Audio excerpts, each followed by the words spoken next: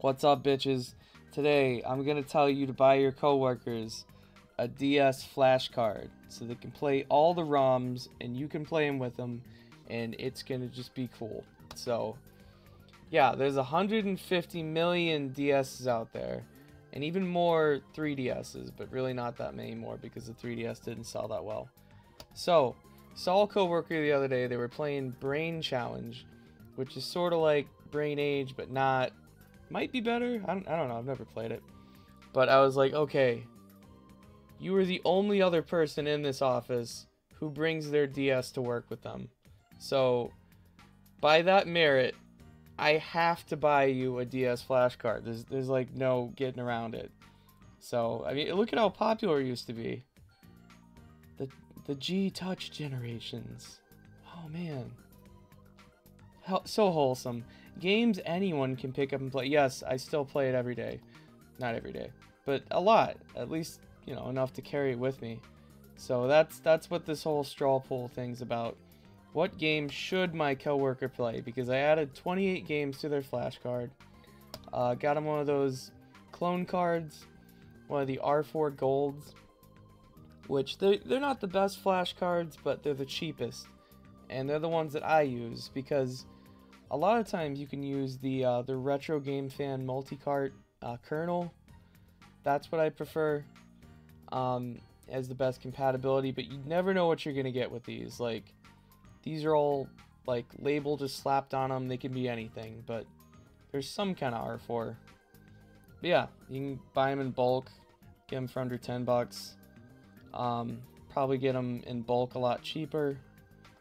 Then you throw in like a 32 gigabyte SD card or lower, and just start loading them up.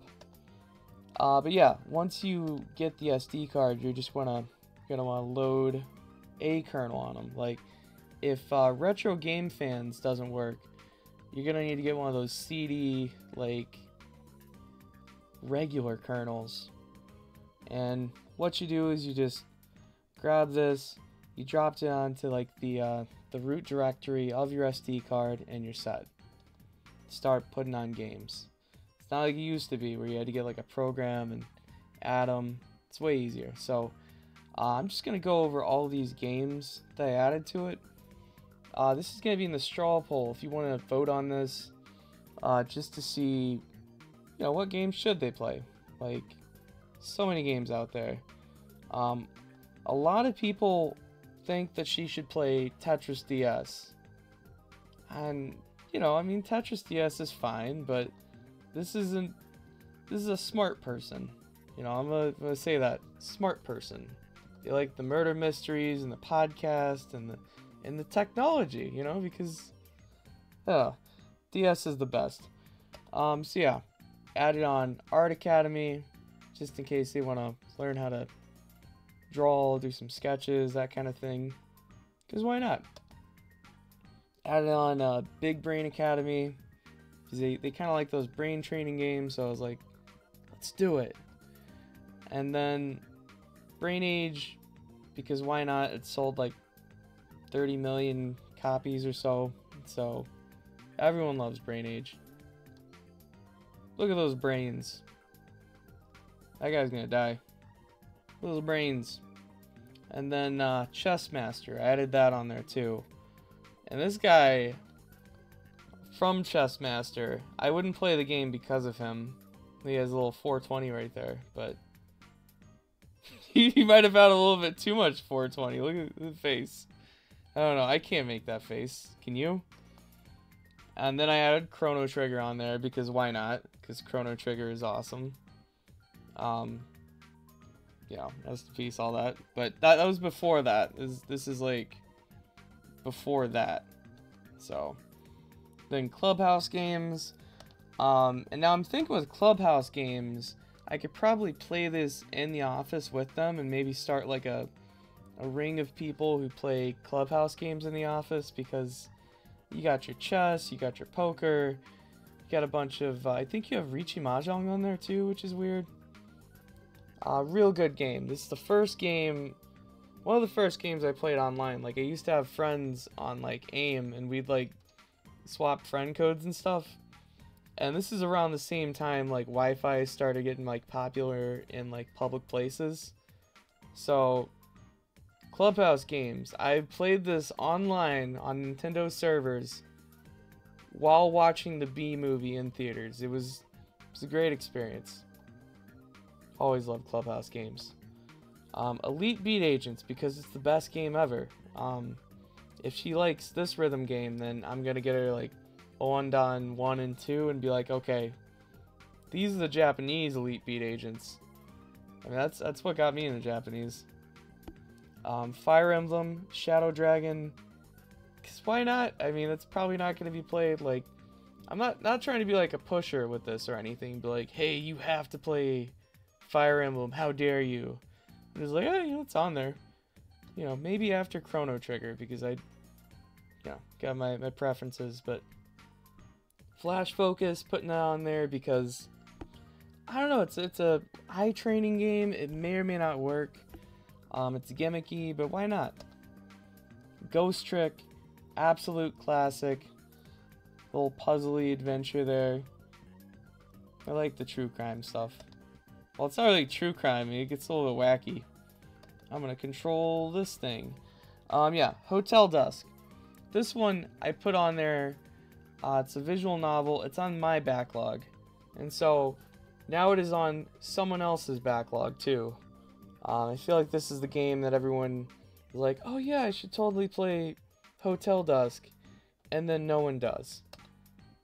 Of course, Tingle's Balloon of Tingle's Balloon of Love, never. Tingle's Balloon Trip of Love.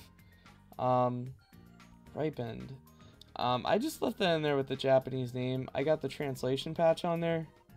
So, Irotsuki Tingle no Koi no Balloon Trip. So, it's going to stand out on the collection here. Best Wizard of Oz game out there. Really fun point and click. I feel like everyone should play this once, you know, just at least once. Jam with the Band. I hope no one thinks I'm a furry for adding this on there, but Jam with the Band, man. Or as most people know it, Daigasso Band Brothers DX. Because that's where most people played it, honestly. It took forever to come out in America. Yeah, it has karaoke, it has like the regular rhythm game stuff. I mostly used it for karaoke. But yeah, most people just know it as Daigasso Band Brothers DX. And I do actually have a little bit of a project coming up here where I'm just gonna copy all of these BDX files. Not copy, but convert them over to MIDI with some of the tools on here. Just gonna have that as like a separate video, but got a lot of aughts anime songs, that kind of thing. After Dark, all the good ones. Okay, let's see. So also added Kirby Superstar Ultra because it's a really good version of the SNES game, and it has local co-op. It's like super smooth. Load Runner, because Load Runner is the best game ever, and the DS version is great. I forgot to add the English patch to this one though, so it's gonna be a little bit weird, but I don't know. I'm not pushing for all these games to get played, but they're just kind of there. Mario and Luigi Partners in Time. Just adding RPGs to this thing because I don't know. This is a good game anyway, but just kind of making it the RPG machine. My Japanese Coach, in case they feel like being like, hey, I might want to learn Japanese because someone forgot to translate to add the translation patch to Load Runner. So there we go, My Japanese Coach. Actually not a terrible game. I wouldn't use it myself, but I've heard it's decent. I've only really used like Kakitori-kun and stuff like that to practice my my stroke order, but okay. Phoenix Wright, because you absolutely have to have Phoenix Wright. Why would I leave out the butts? Why? Pokemon Soul Silver, because it's Pokemon. I feel like this is a good version. I could have done like Black and White 2, but I didn't. Professor Layton and the Curious Village. Everyone loves like narrative puzzle games. That's what they have on those mobile games now. Rhythm Heaven, which I really want to call Rhythm Heaven Gold, or just Rhythm Tengoku Gold, but just plain Rhythm Heaven for some reason. Really great game though. Like everyone who owns a DS probably already knows about it, but really great. SimCity DS. Not so sure about this one. Like, I like the PC version.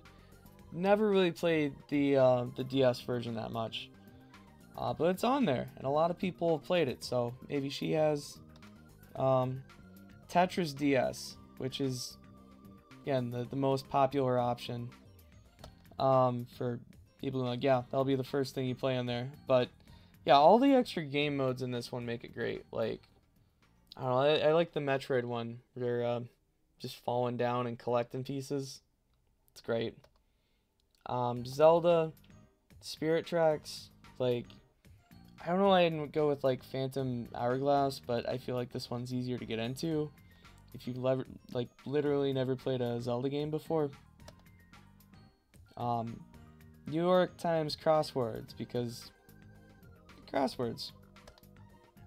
And then Tokimeki Memorial, Girls Side, First Love Plus. Kind of what left field with this one a little bit left field. You know, maybe they want to play a dating sim. You know, like it's not a Bishoujo game. It's more of like a Bishonen game. So you're playing as the girl. And you get little things like this. It's nice. That outfit really suits you. Thank you, Hazuki.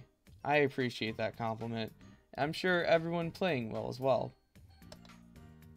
And then Trauma Center, Under the Knife. Because, you know, we're already LARPing as, like, attorneys over here. Why not LARP as a surgeon? And you have the meanest comments in the world from your nurse in this one. But anyway, it's a really good game. And then WarioWare Touched, because why not? I only wanted to include one WarioWare game in this whole thing. Like, didn't want to load it too far. So yeah, just grab this one. I still prefer like Twisted over Touch. Like, it's a way better game. But man, and yeah, if you guys have any ideas about what else I should add to it, I do have a video coming up where I'm going to go over all the games I usually add over to these systems. It's like a few hundred. Like, I've got a few versions of Daigasso Band Brothers loaded up with like their max amount of songs each, and then it just gets a little bit messy. So to save some time, I'll just have that in a different video. But appreciate you watching, and yes, you should buy the card. Just do it. Also, let me know if I should keep on saying hello bitches, because I don't know, it feels out of character for me. But if I'm the hello bitches guy, just let me know. You probably can't say bitches in the comments because YouTube's like auto mod gets really bad about it, and then I can't approve the comment and it just deletes. It's annoying. Anyway, yeah, let me know in the comments.